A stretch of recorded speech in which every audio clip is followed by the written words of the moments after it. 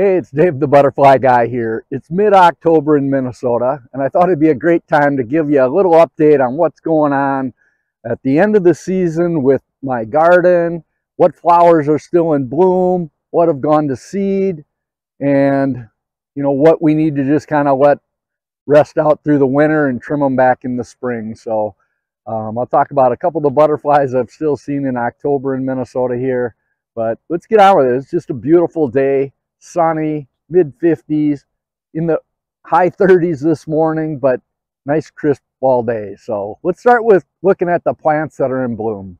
All right, let's start with these New England Asters. So these are beautiful flowers. They bloom late in September all the way through October into the freeze. So they're one of the few attracting pollinator plants I still have in bloom. So here's one of the plants. Then I have another one over here. They have these beautiful purple flowers, so I recommend having a couple New England Asters in your yard for late in the season blooming.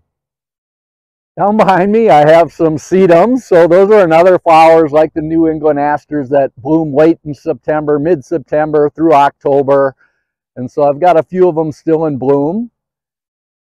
And then in front of it I've got some parsley and dill.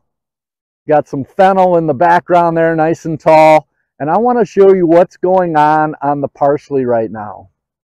So here I've got Black Swallowtail caterpillars. And you can see they're still pretty small. I've got one here. And I've got another one here. So these are just in the maybe first or second instar.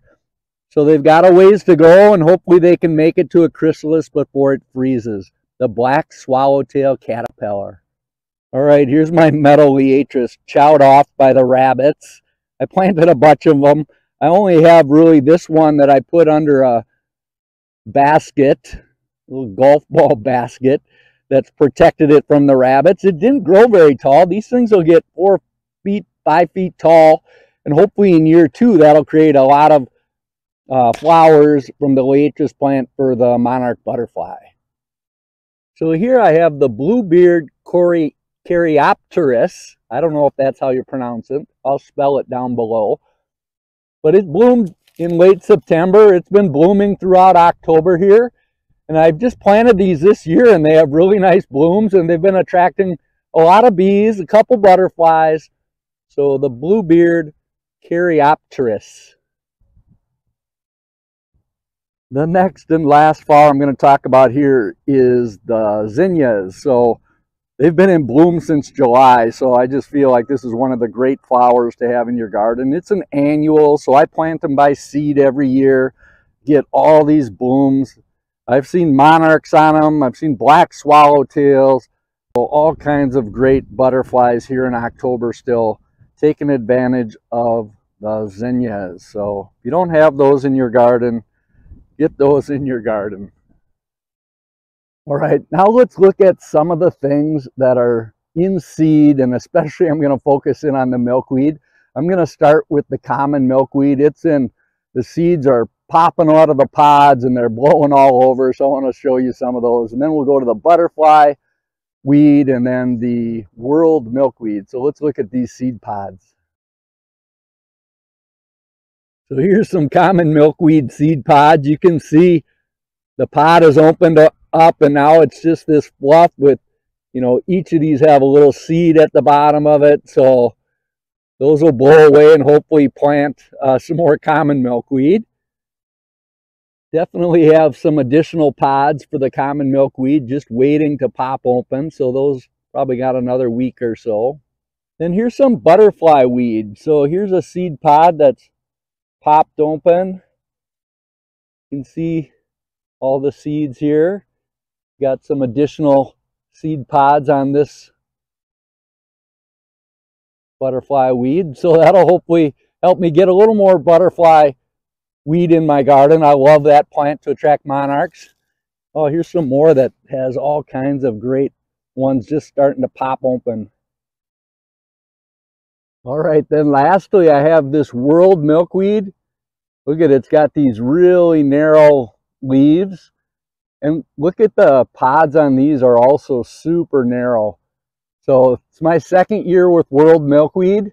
I got no Monarch caterpillars on them this year.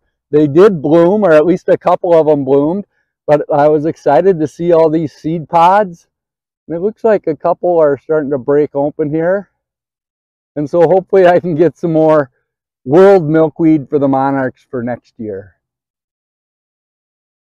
So this part of my garden's where I had Liatris, purple cone flowers, butterfly bush. They're pretty much all done blooming. And so now what I'm going to do is I'm going to just let it sit over the winter and create some protection for insects and different pollinators that need to overwinter, and give them some nice space to do that. And I'll clean it up a little bit in the spring as I get ready to plant some new flowers. All right, so I've showed you some flowers still in bloom. I love the New England Asters. I love zinnias. And then even the sedums are a great late time of the season plant that'll give you some pollinating flowers still. So let your garden rest this time of year. Clean it up in the spring, not in the fall. Give the insects a spot to overwinter. Look for those seed pods, grab some seeds and plant some additional seeds for your milkweed plants. So that's all I got today. It's Dave the Butterfly Guy on a beautiful blue sky in Minnesota, mid-October. Have a great day.